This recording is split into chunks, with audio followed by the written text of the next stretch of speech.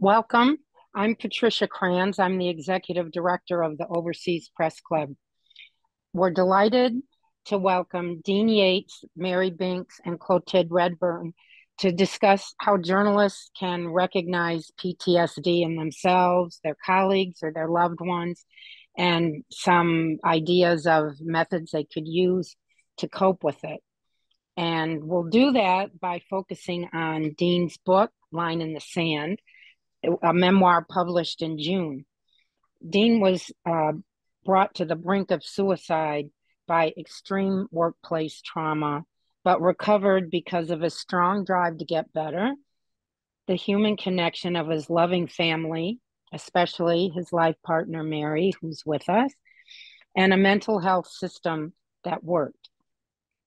Dean and Mary will talk with Clothilde Redfern, director of the Rory Peck Trust, a UK charity dedicated to the support, safety, and welfare of journalists. Dean was a journalist and bureau chief at Reuters for 26 years. He led teams of journalists that covered the Bali bombings, the Boxing Day tsunami in Indonesia, and the Iraq War. He was bureau chief in Iraq when a U.S. Apache gunship killed two Reuters journalists in Baghdad in 2007. Dean's last role at Reuters was to create and roll out a mental health strategy for the company's 2,500 journalists from 2017 to 2020. Mary Binks, Dean's partner of 28 years, worked as a print, radio, and television journalist in Australia and Asia for 2 decades. Among other things, she reported on Hong Kong's handover to China for Time magazine in 1997 and was a roving TV producer for Reuters television, covering the downfall of Indonesian President Suharto in 1998. Mary took 13 years off to raise their 3 children, then retrained and returned to the workforce as a trauma counselor to refugees and asylum seekers. She's currently a support worker at a homeless shelter. So please put any questions you have in the chat at any time, and we look forward to a lot of discussion. I now turn it over to Clothilde. Thank you. Thank you so much for that lovely introduction, Patricia. I was delighted to be invited to have this, my first conversation, live conversation with Dean Yates, and to meet his wife, Mary Binks. Mary is definitely a really big presence in Dean Yates's memoir. She comes across in the book as a definite shining light. So it's a real treat, I think, for everyone tuning in to be able to speak to both of you together this evening. And I understand that this is the first time you've spoken together about this book and about your experience of PTSD. That's right, Clothilde. So it's a bit of an exclusive. Yeah, absolutely. And I think it's worthwhile just talking about why, we touched on this very briefly, but why you wanted to do this together. Yeah, I think it's important that as a couple, that we're able to share our experiences of what it was like for the whole family to go through what the whole family has gone through. I mean, I write very intimately about the experiences of PTSD from my perspective, and also write about it from my family's perspective, but then it's in my words. And so I think it's really important that people get to hear what it was like from Mary's perspective in her words. I just don't think you can understate the importance of that. And yeah. Mary, what made you want to join Dean for the first time to talk about this together?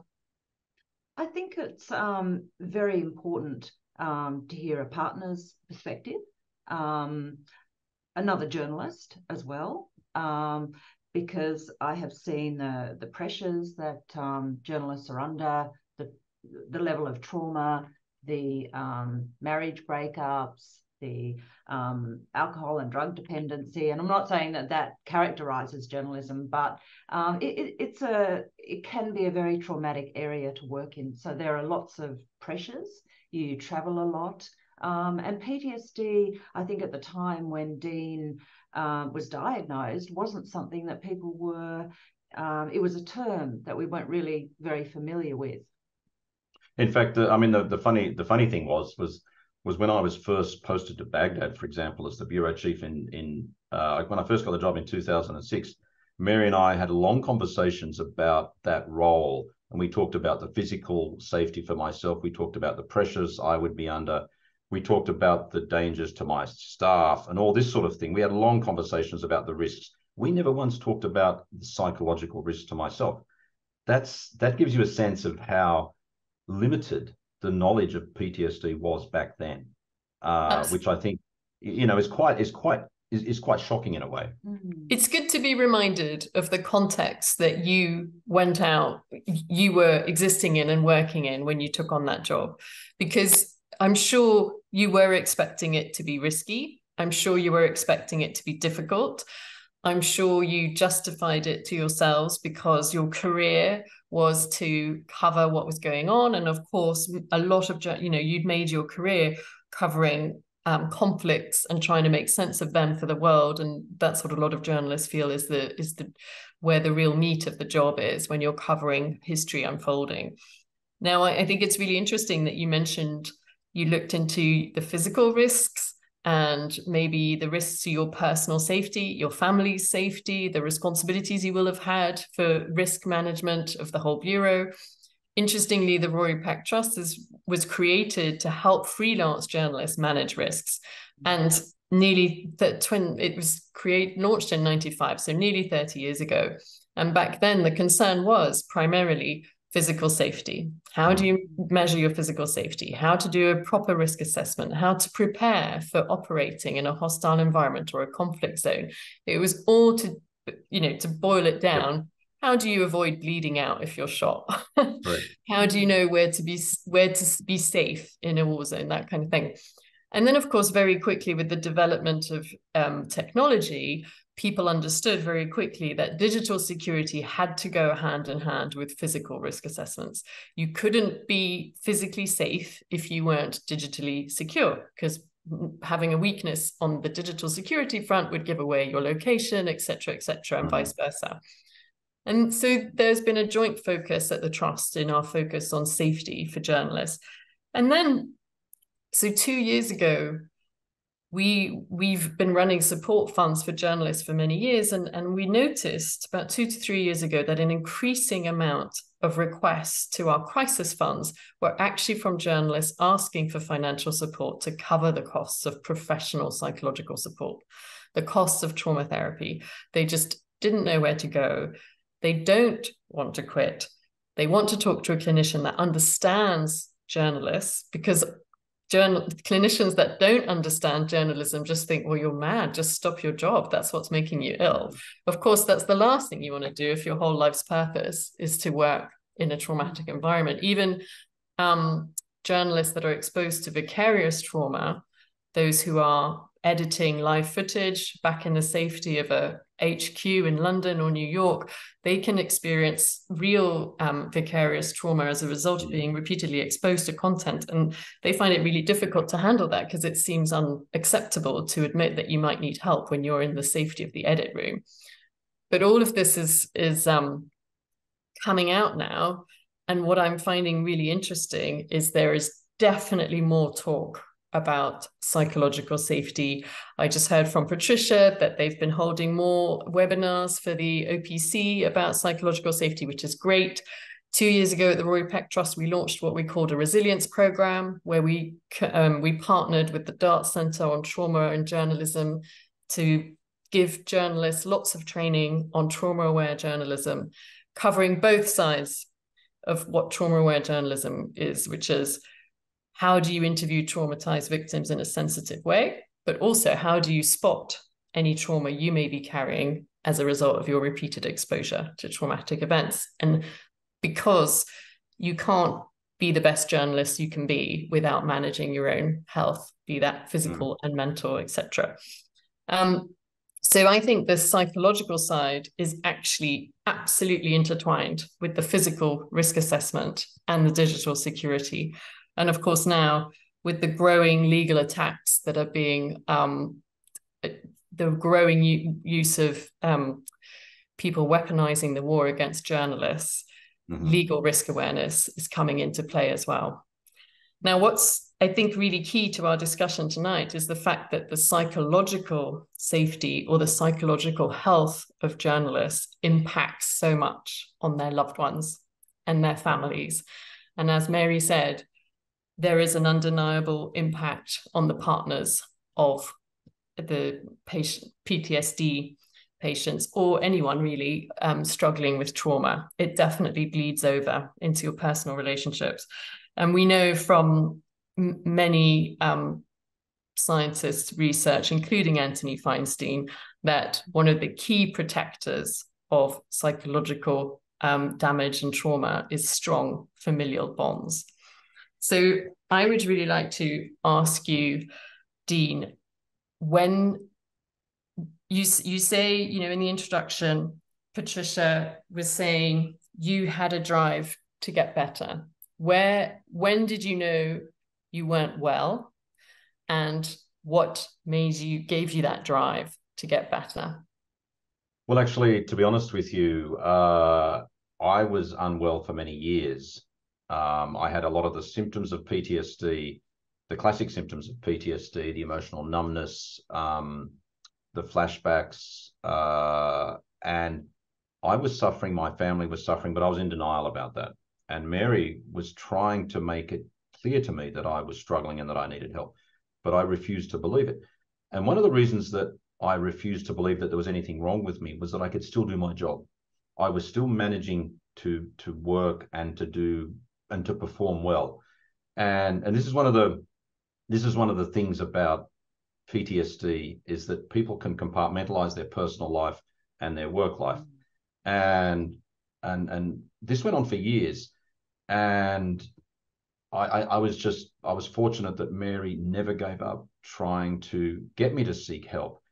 And it got to a point where in 2016, I was so unwell that Mary was able to, I guess, convince me that the time had come that I needed to see a psychiatrist, and that I literally got a diagnosis within 45 minutes.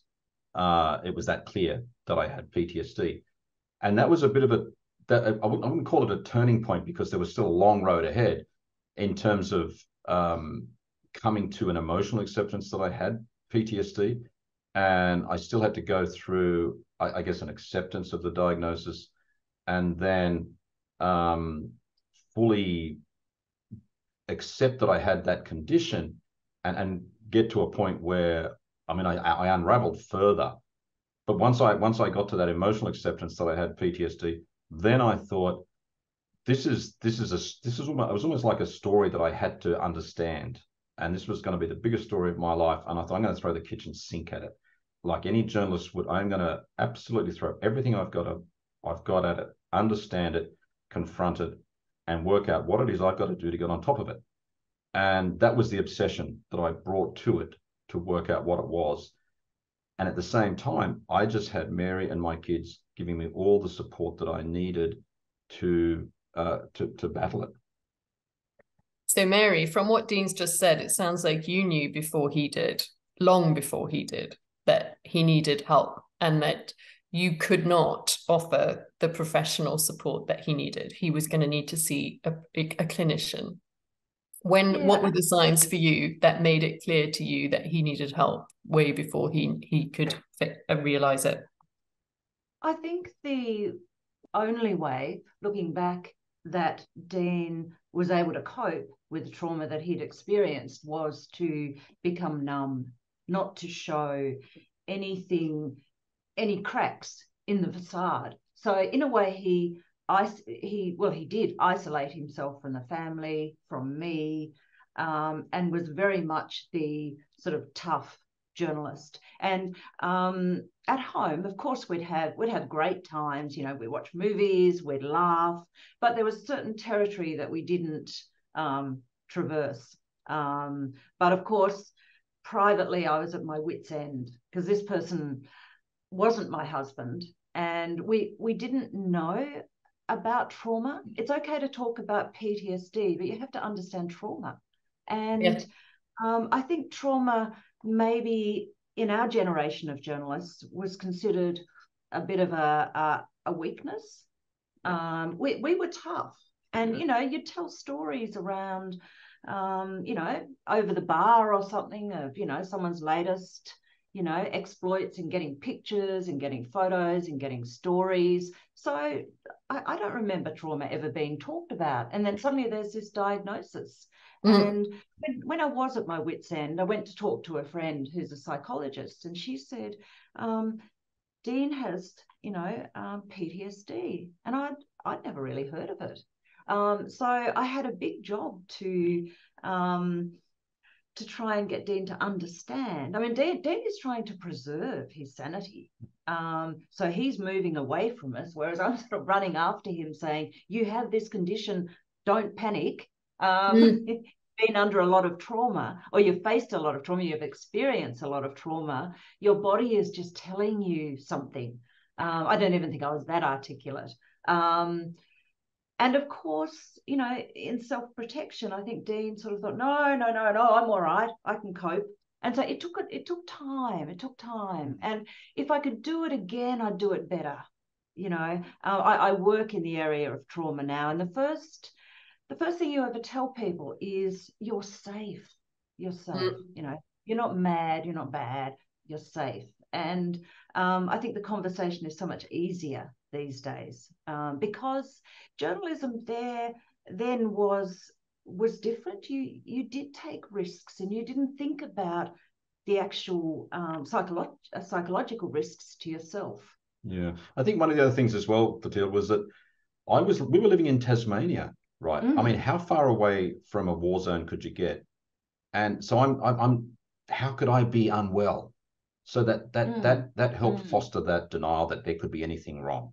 And it had been years since I'd been in a war zone. How could there be anything wrong?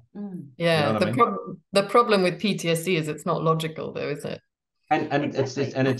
it's this delayed onset thing, which we didn't understand. We'd never heard of. And Dean would say, I'm fine, but then someone would drop a cup or slam a door, or Dean would have nightmares. So something's not right, but then the logic of it is, well, I'll get better now because I'm away. I'm home. Yeah, right. I can get better. So when you're trying to help someone, it's very hard. You needed as many experts around you as you could, but there weren't many in Tasmania. No. Yeah. So, Dean, the way you described it just then was that you didn't think there was anything wrong with you, and then Mary convinced you to go and see a psychiatrist, and within 45 minutes, they'd given you a diagnosis. So that seems very quick, which suggests that they were pretty sure that you presented all the signs. That must have been a sudden awakening for you. You did say you had to kind of emotionally come to terms with your diagnosis. I've spoken to some people who sometimes, when they've had any diagnosis, feel a sense of relief that the diagnosis explains what hasn't made sense to them about themselves. Was there any of that, or were you just in denial? And because the culture in journalism has changed a lot. I recognize what you and Mary are saying about the old-fashioned culture that journalists are hard.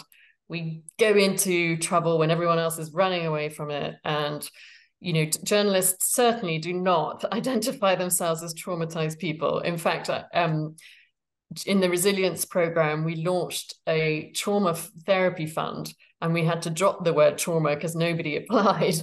And then we had to drop the word therapy, and we had to just call it professional psychological support, because the sort of language had such weight and such kind of prejudice.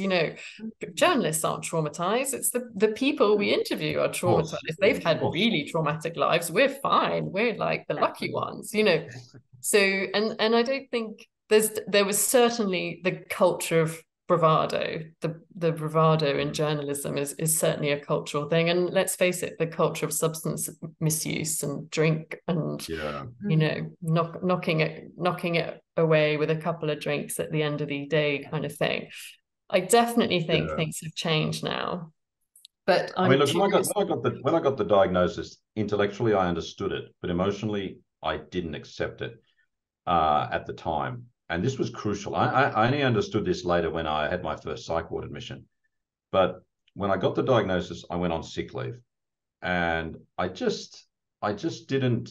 When I say I didn't emotionally accept it, I didn't inquire into the diagnosis. I didn't read about it. And I wasn't getting any. I was just seeing a psychiatrist once a month who didn't really get me. I wasn't getting any actual therapy.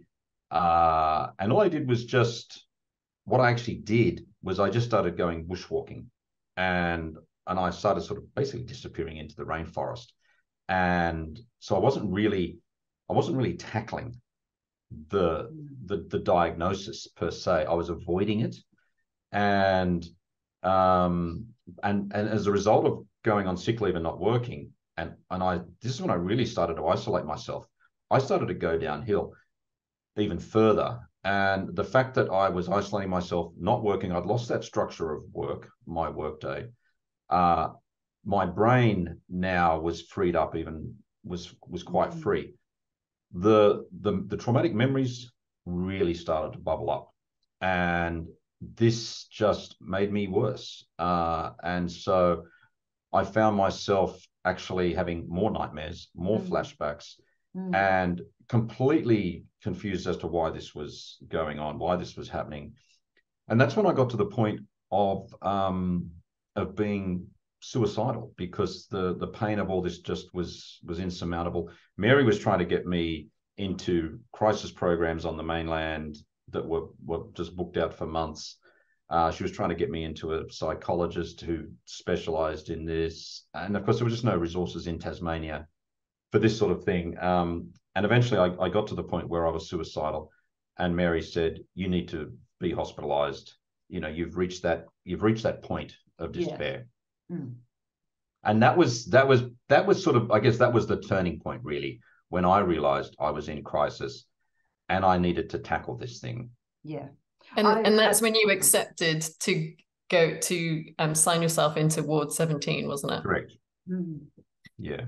I at the time was working with refugees and asylum seekers, and I began to notice that these people who'd been through extreme events, there was some sort of correlation between what was happening in my home and what had happened to these people, and the sort of trauma and the nightmares, the avoidance, and yeah, I think that at the time was really gave me an insight.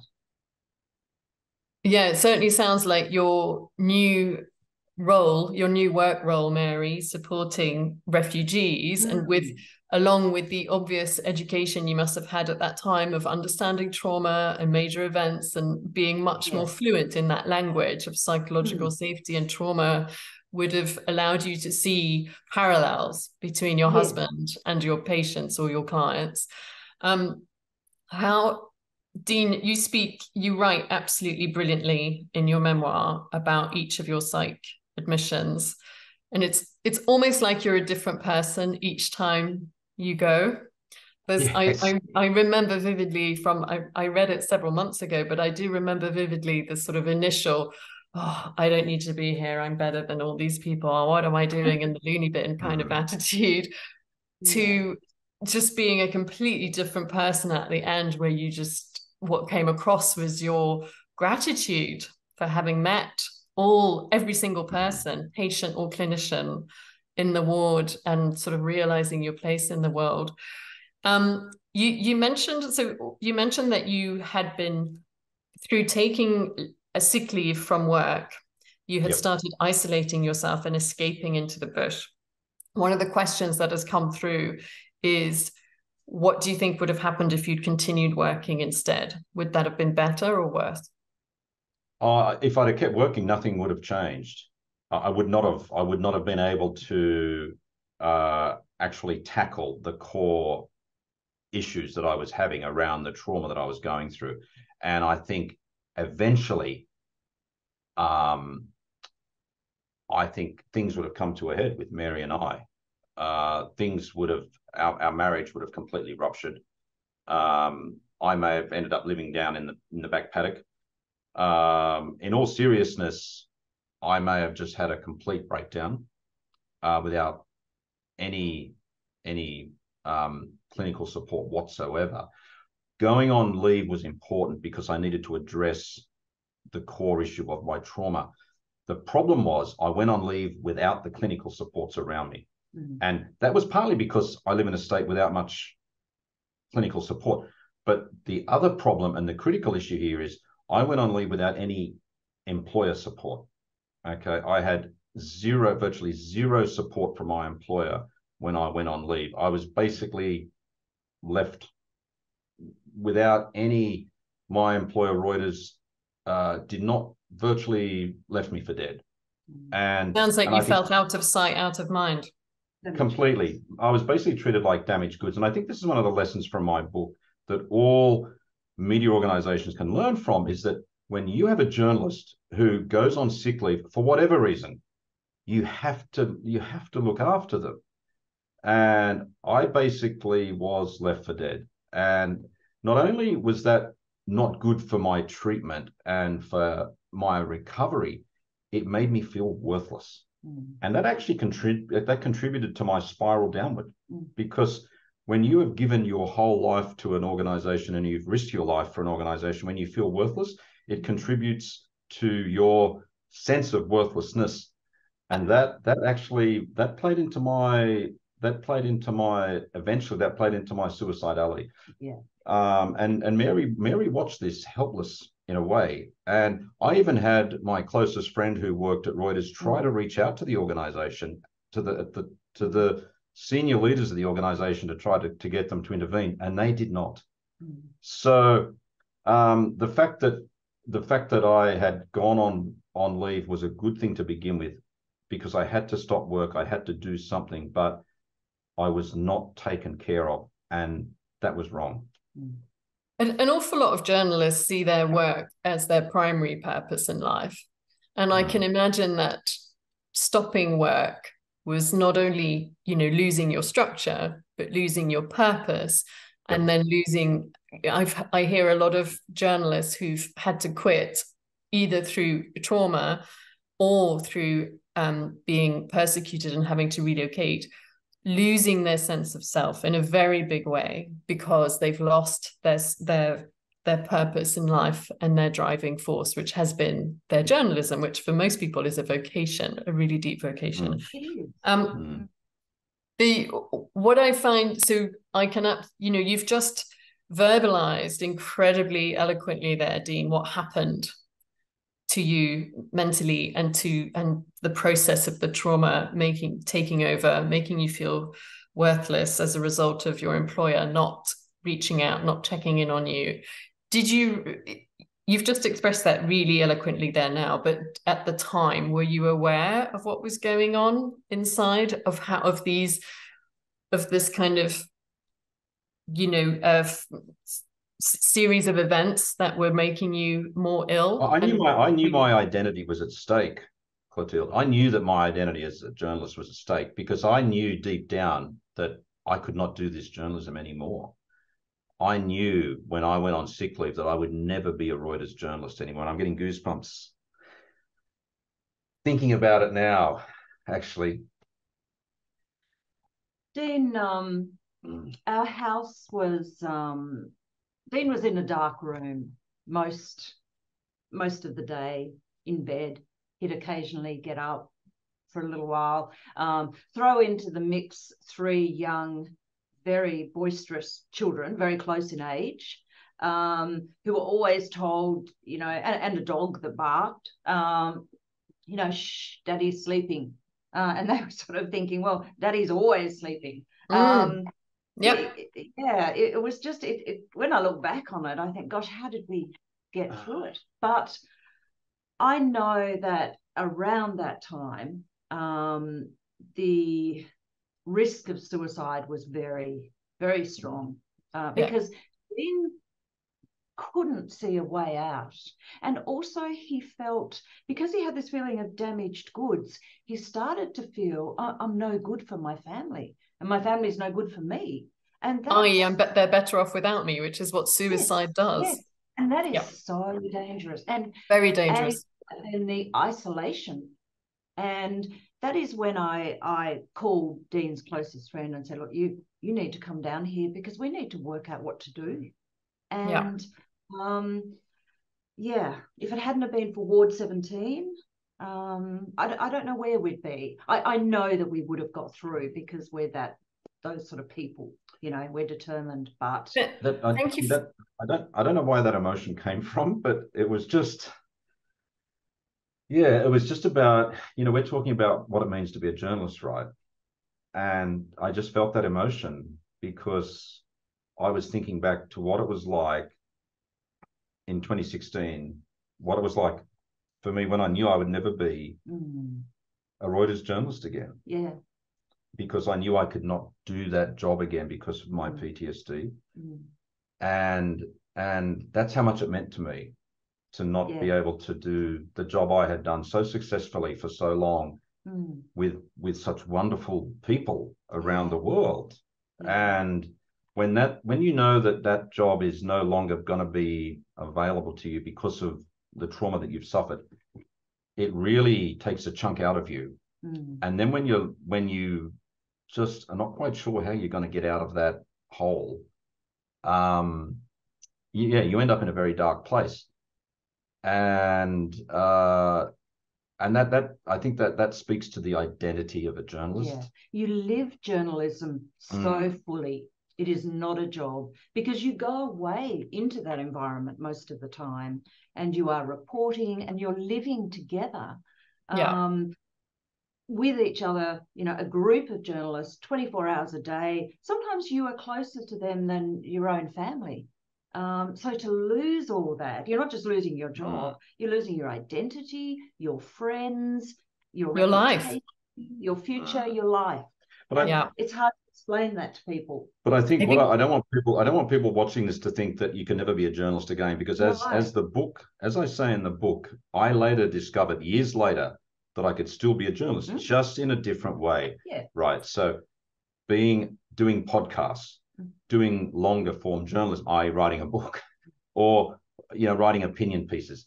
I just couldn't do news agency journalism again. You know, when I became the head of mental health at Reuters, I was actually asked if I wanted to go back to Baghdad, and I said I could not do that. I could not. The stress would kill me. But you know, my message for people out there who are journalists who are struggling with PTSD or other forms of trauma is, you can still do journalism, and I think if you get on top of your trauma early enough, you can still do the journalism you have been doing for years. You just got to get that treatment early enough. Don't leave it like I did and deal with it too late.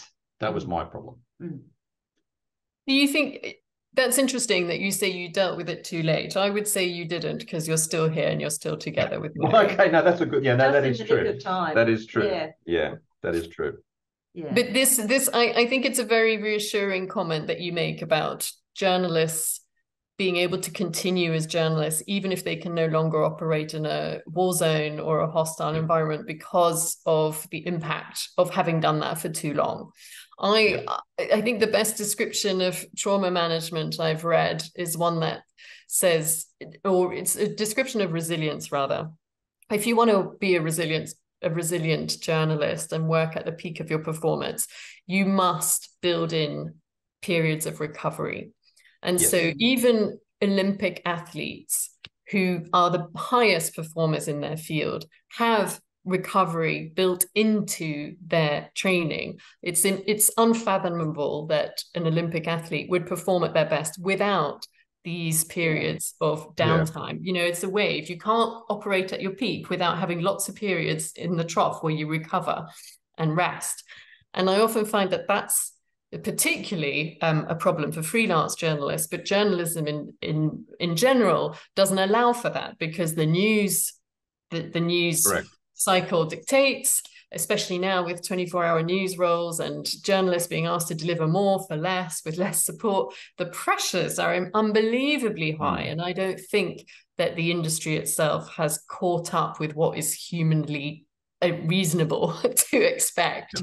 And I wonder if it's just unreasonable or unrealistic to think somebody could operate at the level you were operating at as, you know, a demonstrably very successful foreign correspondent and then bureau chief for more than 5 to 10 years. I mean, the idea that anybody could operate at that level for more than 10, 15 years seems ludicrous to me. We don't even expect footballers to operate at that level for more than 15 years. You know, it's sort of accepted in other areas that if you're going to perform at that peak, you're going to have to, you know, cut it out at some point. The other thought what you said brought to mind is that at its heart, journalism is really about storytelling. And there is a huge amount of storytelling that is necessary, and 100 different ways of using those storytelling skills that don't need to expose you to trauma. Yes. But you can also repurpose that exposure to trauma in a really positive way and support others, as you have decided to do. And, you know, if people look into trauma, there is also post-traumatic growth, which you touch on in your book. There's an awful, you know, it's not the end of the road, but I wonder if your emotional moment was just recognizing the part of you that died. I think there's a grief there. There's a part of, you know, you're a different person now. Yeah. I don't want to like get all mystical and say, well, you were reborn into the No. current Dean, but there is a death, isn't there? You have to accept that part grief. of you has gone. Yes. It was just a bit of grief. Yeah. I mean, I'm a peer worker at a mental health clinic, which I've just started, where I started work recently, and I love the work. It's very meaningful, but I think there was just a bit of grief for that old news agency old journalist. self. So Mary, I was touched by your very vivid description there of how tough it was in your home life with your 3 little kids and your husband who needed to be in a dark room, not have any loud noises. There's a very evocative chapter title in Dean Yates's memoir called Eggshells, which is what it sounds like you were describing. Yes. Tell us a little bit more about the eggshells. Is that a telltale sign for spouses or families that their partner might be experiencing PTSD? And how do you deal with that as a loved, you know, as the loving partner of someone with PTSD who might not quite recognize what they're struggling with, who might be buried in work? I mean, the classic story I've come across is the journalists are fine when their adrenaline is pumping and they're telling the story or they're on the job. And then when they go home, that's when it all collapses. Oh, yes. Nothing was more descriptive, really, and more fitting than talking about walking on eggshells. And I still don't really understand why that phrase, because it is so apt, why it's sort of so triggering in a way. But I suppose it does just encompass everything, really. Walking on eggshells, you know, crack, crack, crack. It just says it all. I'm breaking everything, every step I take. And when I would talk to people, you know, through my job, who'd experienced trauma, they would talk about walking on eggshells. I almost thought the book should be called Walking on Eggshells. I wanted to shout that because, it just is one of those phrases that, you know, I'm walking on eggshells. I suppose I wasn't ever really expecting the reaction I got the first time I said it, but it does really encapsulate. I don't know. I'm curious for Dean to say, when I first used that phrase, I think it brought everything to a head. And I suddenly realized, oh, I wish I could just take that back. But what did it mean to you to hear your partner say, we're walking on eggshells? Yeah, I just lost it when Mary said that to me one night, because to me, and I can look back now because I've had time to think about what that word means, but it was like saying to me, and it was me basically thinking I'm no good to my family. If my family are walking on eggshells around me, then I'm no good to them. And what was really telling was in my very first group session in Ward 17, on my first admission, the word came up, and I'm sitting in a room with coppers and veterans, all men, about 10 of us, and the word came up, and everyone in that room said, yep, it's like that at home. Everyone feels like their partners are walking on eggshells. And on one hand, it was like, oh my God, these guys are just like me. Their homes are just like mine. And so that was that sort of validation that it wasn't just me. I was like them. And I realized then that this trauma thing was universal. And it gave me an understanding of just how destructive PTSD was. But I think it also helped me understand how important it was to work really hard on managing my symptoms, understanding my anger, understanding my agitation, because of the effect it had on my family. And because I think at the end of the day, that's what drives families apart. It's what breaks up the relationships, is because you become as you're impossible to live with if your family are walking on eggshells.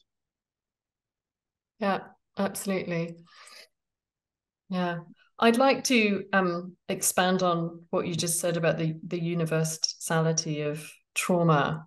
I think this is one thing that really touched me in the book. When you first sent me the manuscript, it wasn't packaged in this beautiful cover.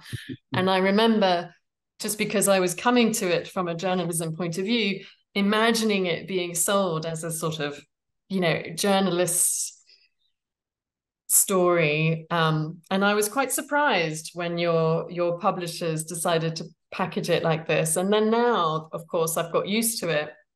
And I can see the wisdom in what they've done. They've universalized the story, which I think is genius, because in fact, what you're talking about, the impact on the families, is very, very similar for anyone struggling with trauma and PTSD, no matter how they experienced it. I've never actually reported from a war zone or a conflict zone, but I grew up in a household with a mother who was diagnosed with PTSD. She also wasn't a journalist or had any similar experience, but the impact is the same. And so it's not just a journalist's problem. It's not just the duty of care of an employer to their employees. It's just the management of the society, of our health as a whole. The knock-on effect is just so huge. Family breakup is always cited as a real cause for society's problems, and the lack of strong bonds and human bonds, and the growing rates of loneliness. I just see it all as being tied in together. And Mary, you must have seen lots of parallels between how you were trying to support refugees and what Dean was trying to do with helping people come to terms with how they were dealing with their trauma. It sounds like the familiarity with that trauma landscape helped you, made sense of your home life.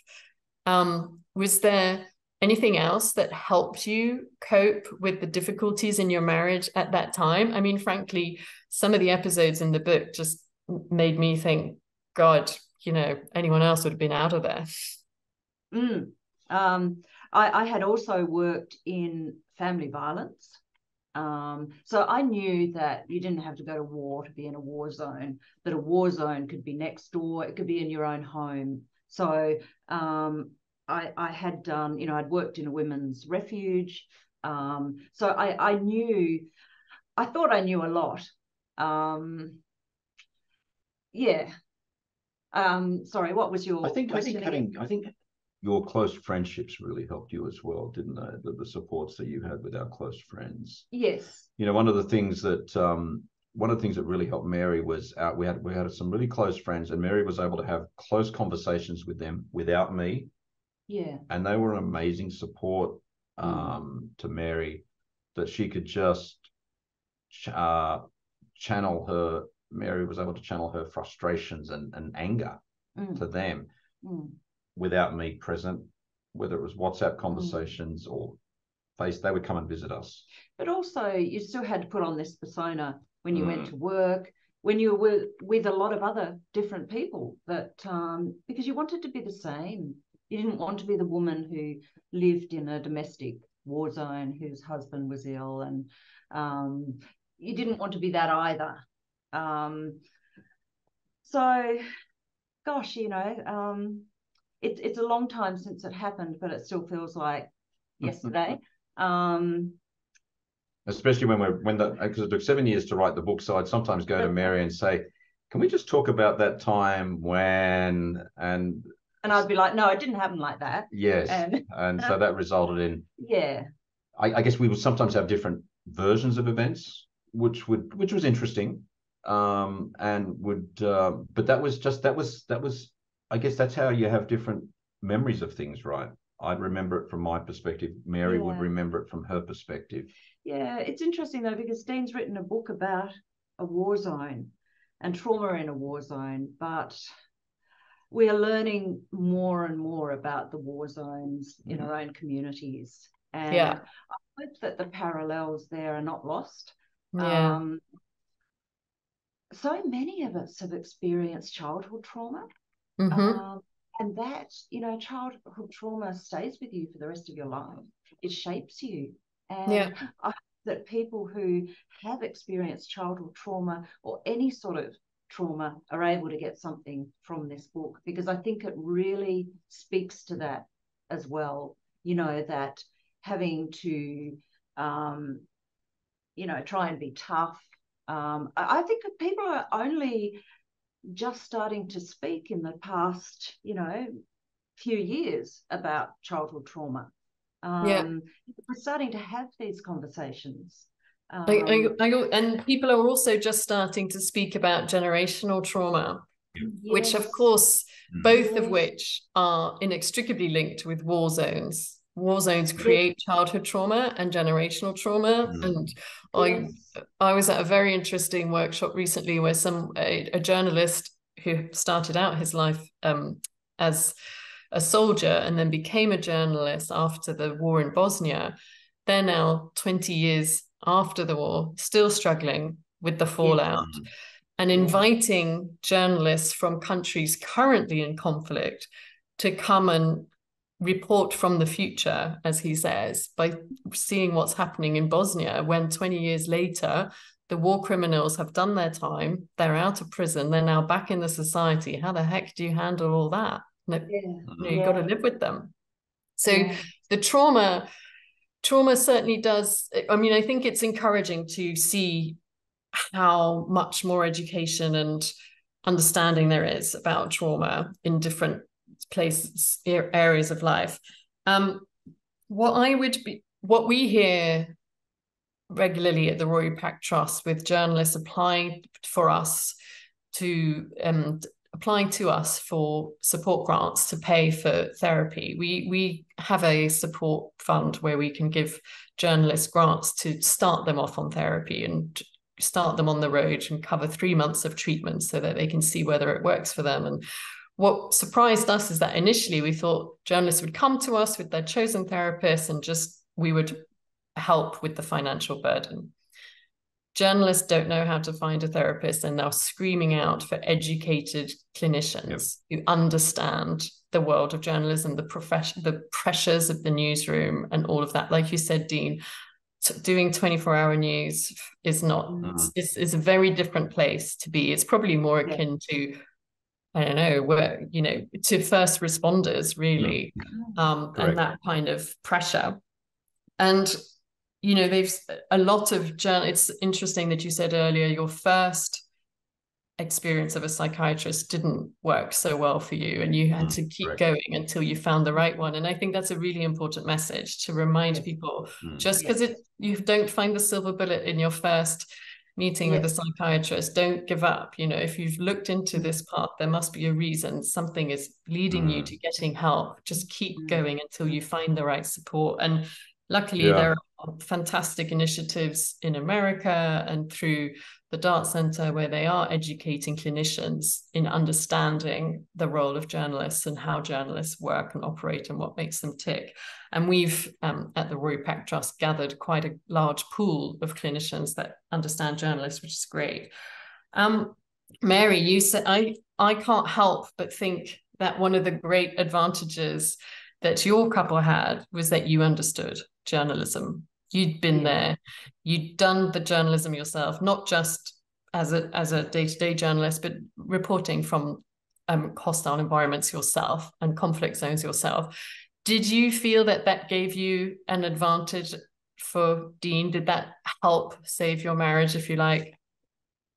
Yes, because I think in his eyes, I was able to speak the language I needed to, and I had the credibility also because I had been in conflict zones. I had taken risks. I'd been a freelancer.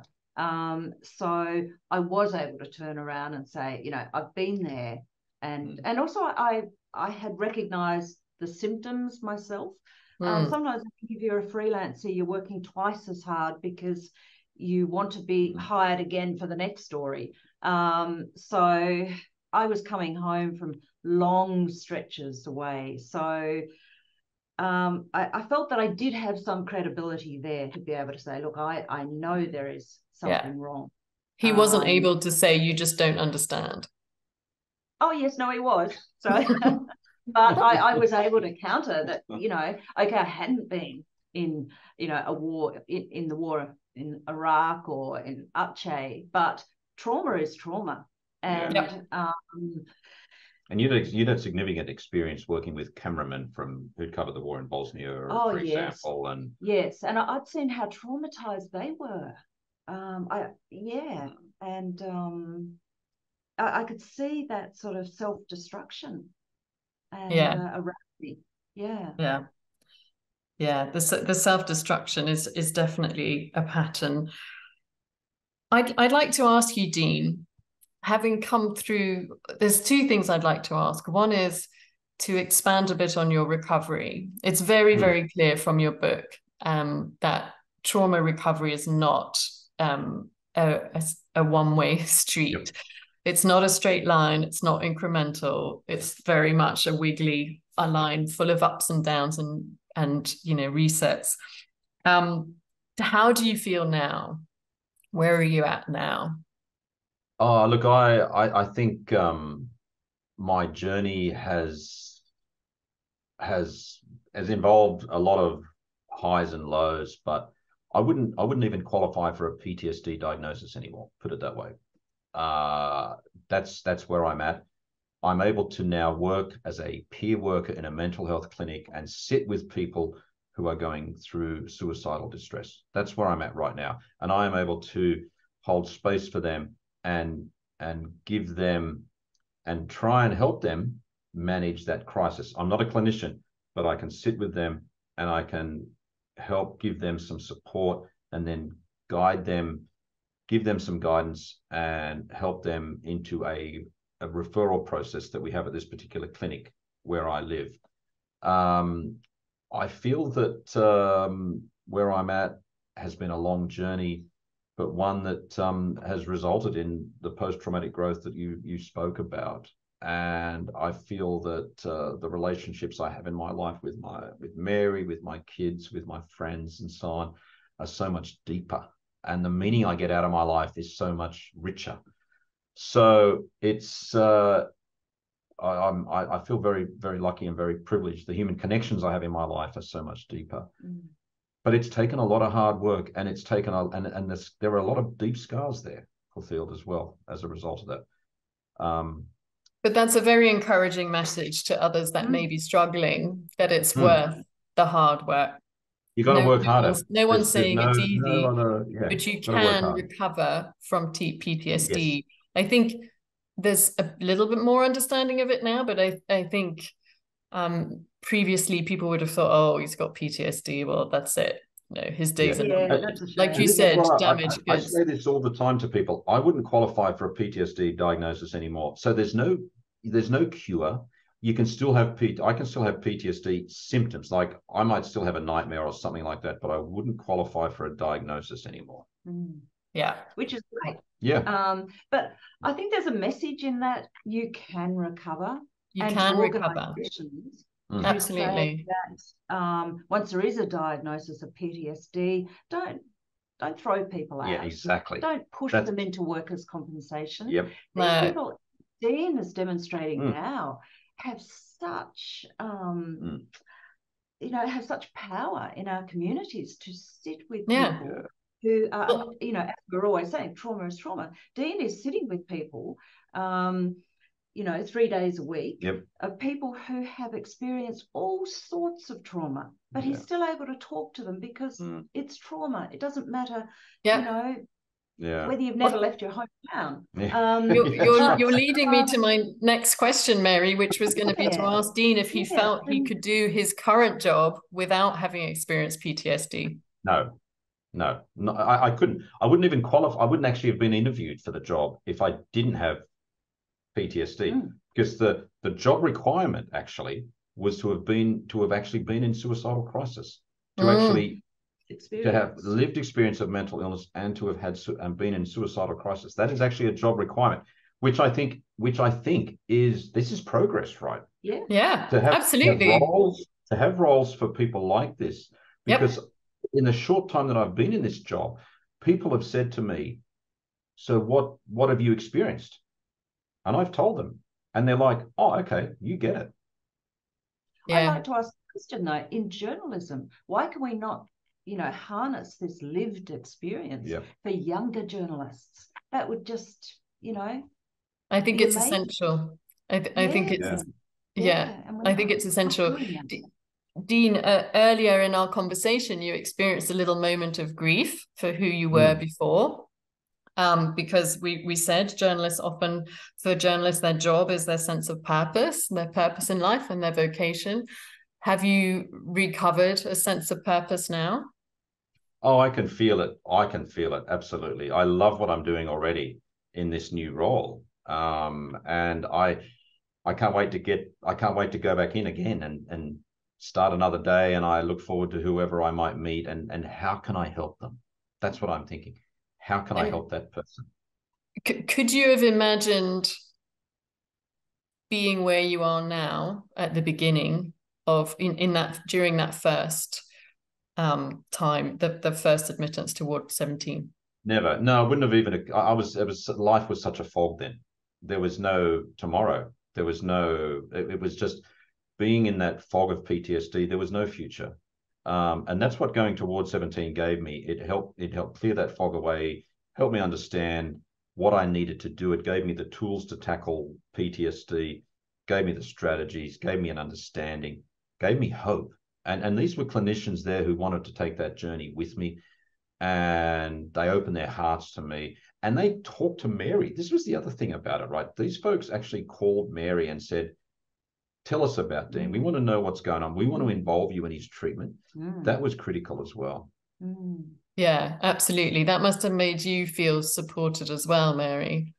Yes, and I felt heard. Yep. It was great because they did have a whole level of experience that maybe they weren't seeing. And I knew that Dean was very good at presenting a front.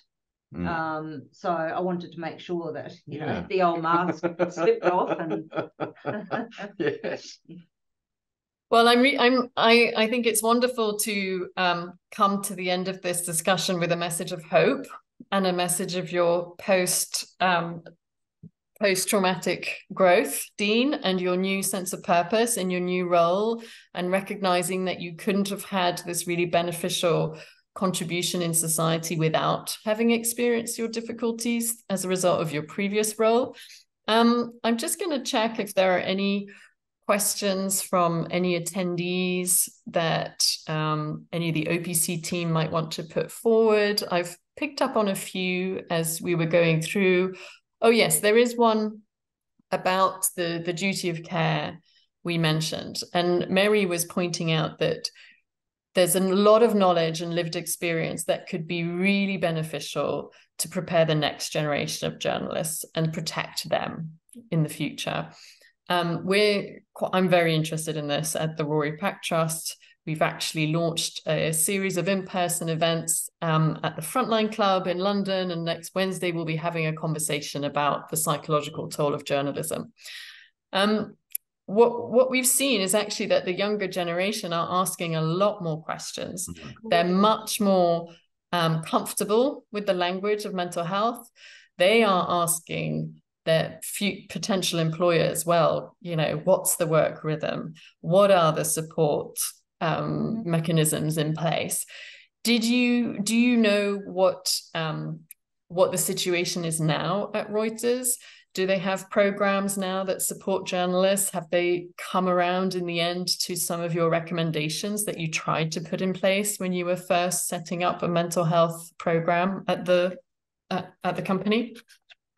Well, I wasn't replaced when I left, and the anecdotal evidence I have from people who still work at Reuters is that no, the efforts that I tried to make to have the mental health of Reuters journalists a pillar, an absolute priority of the organization is not the case, which disappoints me greatly. I think Reuters had an opportunity to actually set the global benchmark for journalists' mental health, and I think they failed. And I think that was a great shame. It's a massive lost opportunity. And I just hope another media organization out there does try to set the standard, whether it's the BBC, whether it's CNN or the New York Times. I just hope another organization does that, because journalists are suffering and they need someone to show leadership, real leadership on this, to make journalists' mental health an absolute priority. They certainly do. And I can I can attest to the fact that I've spoken to a lot of young journalists who I think are going to vote with their feet. And if you want to attract the best talent in the future, you're going to have to run healthy newsrooms, because people won't 100%.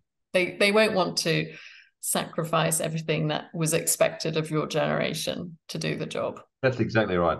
Exactly right. Thank you so much for this conversation. It was such a pleasure to speak with both of you. Thank you so much for sharing, Mary, what it was like, the difficulties of living with a partner struggling with trauma.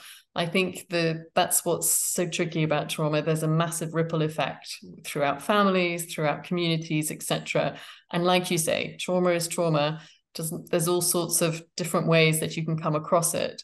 And we all need to become much more comfortable with talking about it. And I just cannot recommend Dean's memoir enough. It's a wonderful, wonderful read. It's very touching, very open. It's very clear Mary helped Dean share his humanity in the book.